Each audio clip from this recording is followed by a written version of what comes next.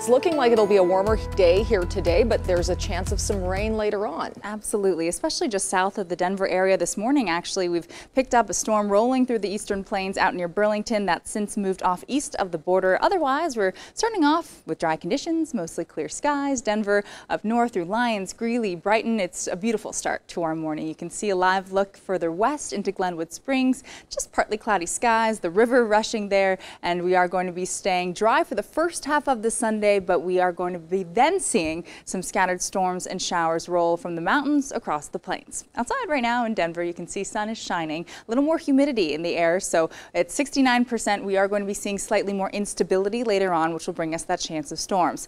Upper 50s, low 60s from the airport to downtown Denver. Winds relatively calm, currently sustained from the west-southwest. Your weather headlines: those widespread gusty storms will impact us through the late afternoon, mainly between about 3 and 7 o'clock. Some of the cells across the Front Range and plains could produce high damaging winds, brief heavy rain, and hail. Near 90 the next few days, so pretty warm temperatures, but quite seasonal for this time in early August. Outside right now, Boulder, you're at 64 degrees, low 60s down through Castle Rock and up into Conifer. Copper Mountain at a cool 40, same near Leadville, and then 50s from Aspen up through Steamboat Springs and Craig. Here's our severe weather outlook for this Sunday. South of Colorado Springs, Pueblo, and Trinidad, indicated here by the shade of yellow, we are going to be seeing a stronger, more marginal risk of severe storm activity. Denver, North, Fort Collins, Greeley, Boulder, under the green shades, do have the chance of seeing a few of those gusty storms develop, but they will be very few and far between. So if you're hiking, spending time in the mountains, driving back home, the good chance of rain mainly arrives after about lunchtime.